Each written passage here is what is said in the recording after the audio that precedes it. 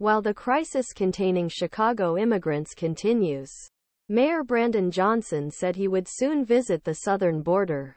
Chicago officials' Ministry of Internal Security, together with members of Municipal Assembly, will meet Mayor Brandon Johnson's office to discuss his trip to southern border.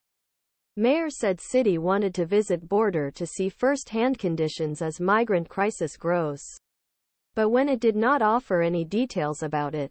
Meanwhile, Alderman Brian Hopkins came to social media on Wednesday night. An immigrant busload came to Sears. The building management was not waiting for them and says they could not stay in the lobby. Mayor Johnson said that about 22 bus migrants can come every day.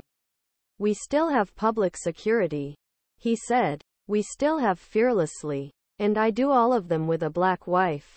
I raise 3 black children on the west side of Chicago.